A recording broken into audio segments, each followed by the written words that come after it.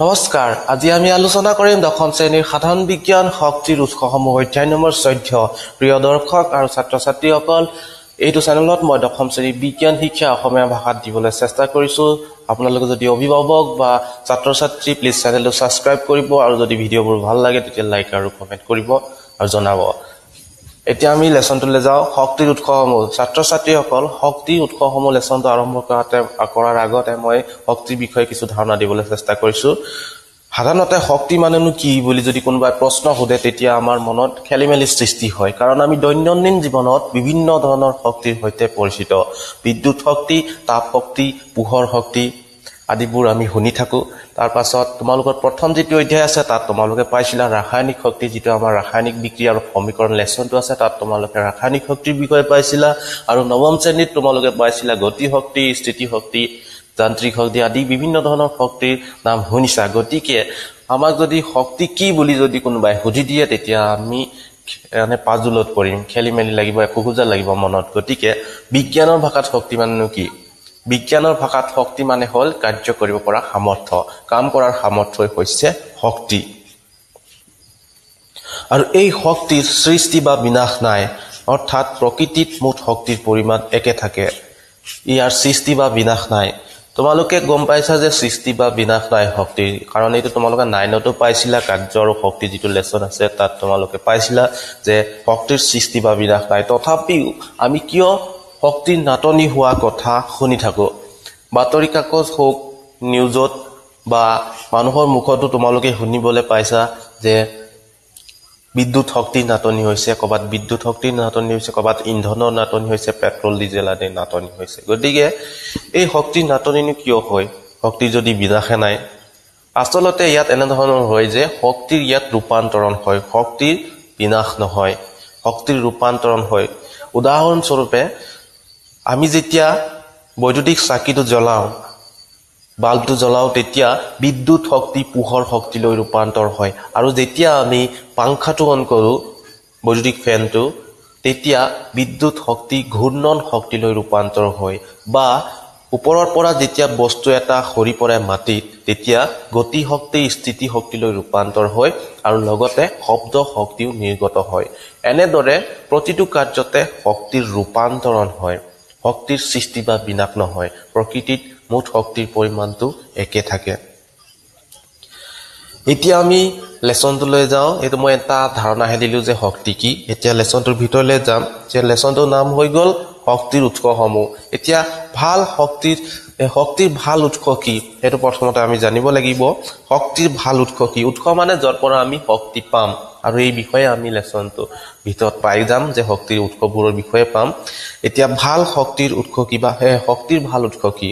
শক্তিৰ ভাল উৎস হবলৈ হলে সাধাৰণতে আমাৰ মনত এটা কথাই মনত পৰে যে যৰ পৰা আমি বেছি পৰিমাণে শক্তি পাওঁ যেটো উৎসৰ পৰা আমি বেছি পৰিমাণে বহুত বেছি পৰিমাণে শক্তি পাওঁ তাকে আমি ভাল শক্তিৰ উৎস বুলি ক'ব বিচাৰো কিন্তু ইমানতে সীমাবদ্ধ নহয় আৰু কিছুমান দিশৰ কথা ইয়াত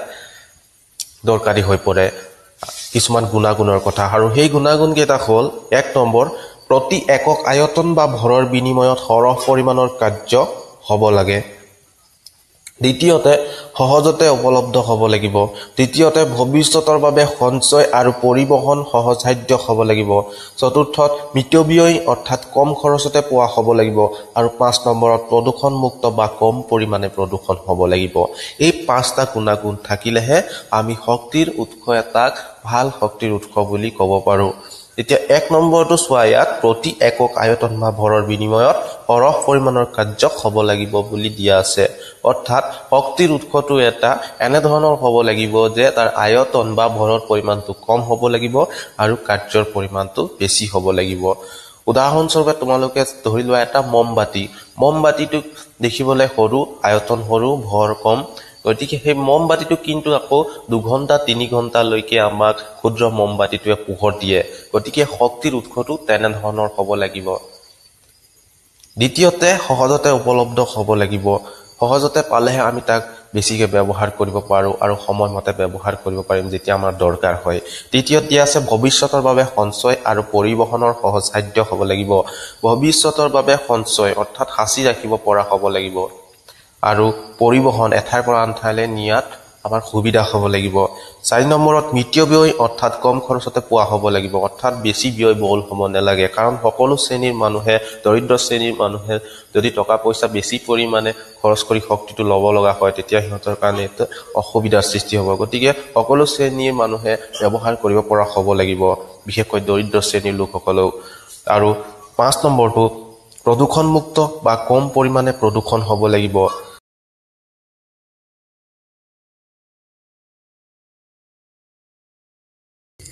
তোমালোকে ইন্ধন নামটো শুনিছা ইন্ধন তাপ শক্তিৰ লগত জড়িত এতিয়া ভাল ইন্ধন কি যিবোৰ ইন্ধন জ্বলালে যথেষ্ট পৰিমাণৰ তাপ উৎপন্ন হয় কিন্তু কম পৰিমাণে ধোঁৱা নিৰ্গত হয় আৰু সহজতে পোৱা যায় তাকে আমি ভাল ইন্ধন বুলি কওঁ কি দিয়া আছে যে তাপ যথেষ্ট পৰিমাণে উৎপন্ন হ'ব লাগিব আৰু ধোঁৱা কম পৰিমাণে নিৰ্গত হ'ব লাগিব আৰু সহজতে পাবও লাগিব তেতিয়াহে আমি তাক শক্তিৰ ভাল ইন্ধন বুলি ক'ব পাৰো এতিয়া তোমালোকে ইন্ধনৰ বিষয়ে গম পালা আৰু ইয়াৰ আগতে গম পালা শক্তিৰ ভাল উৎসৰ বিষয়ে এতিয়া যদি মই প্ৰশ্ন এটা সুধো যে তোমাক যদি 4টা শক্তিৰ উৎস যোগান ধৰা হ'ল খৰি বিদ্যুৎ শক্তি সৌৰ শক্তি পিএনজি বা সিএনজি অৰ্থাৎ যেটো গ্যাস